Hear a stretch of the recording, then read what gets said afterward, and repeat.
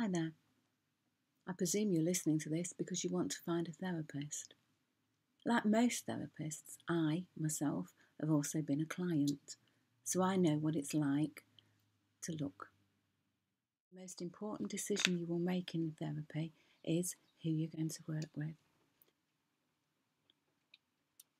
It's vital that you have someone that you can trust and talk to.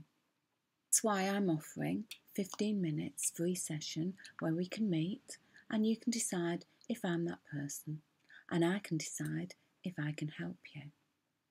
If I can't help you, then I should be able to point you in the right direction.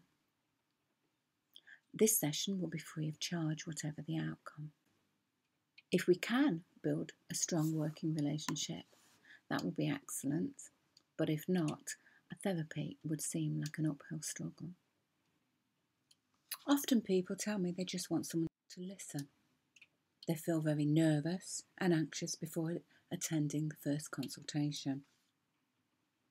One of the more common reasons for this fear is the worry that their problems will be too difficult to overcome.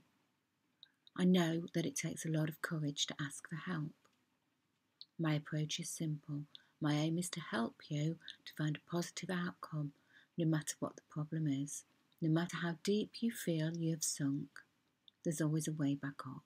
There's no such thing as a typical client, just as there's no such thing as a typical person. For many people, between 1 and 6 meetings with me are sufficient to make a real impact onto what was troubling. I do offer long-term counselling where appropriate.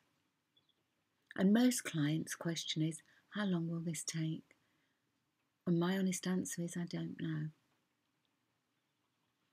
A general rule of thumb is the longer you've had the issue, the longer the therapy will take. But obviously, there's no hard and fast rules. I work to 6 sessions and then a review.